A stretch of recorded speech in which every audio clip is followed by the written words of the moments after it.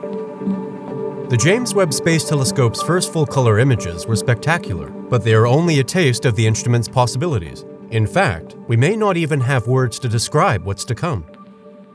On July 16th and 17th, JWST made some progress, focusing its massive mirrors at mind-boggling events. In this video, I'll show you the cosmic targets that James Webb will be releasing in a few days.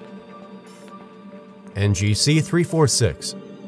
NGC 346 is a young open star cluster with an accompanying nebula in the Small Magellanic Cloud, which appears in the southern constellation Tucana. On July 16th, Webb targeted its NIRCam and MIRI detectors at the nearby Small Magellanic Cloud, specifically at the NGC 346 cluster.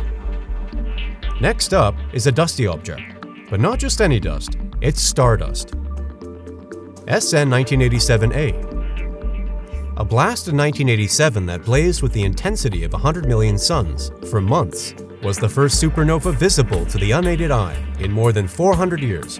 It was the first supernova that modern astronomers could investigate in great detail, despite the fact that the explosion gradually diminished.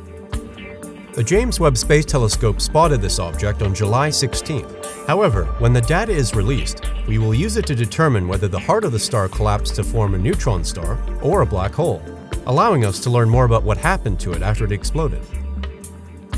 NGC 628. On July 17th, Webb's MIRI and NIRCam equipment captured the most thorough photos ever. The platonic ideal of a spiral galaxy is NGC 628, better known as Messier 74. It is a massive spiral galaxy in the Pisces constellation. It is approximately 32 million light-years away from Earth. Because the galaxy has two well-defined spiral arms, it is cited as an iconic example of a grand design spiral galaxy. And finally, the most exciting, TRAPPIST 1e.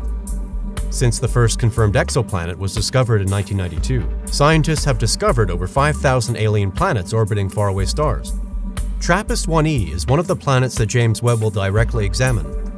TRAPPIST 1e will be observed by James Webb 5 times during its passage. The study team will use Webb to look for evidence of those atmospheres, and to look at the surface composition as these planets pass behind their stars.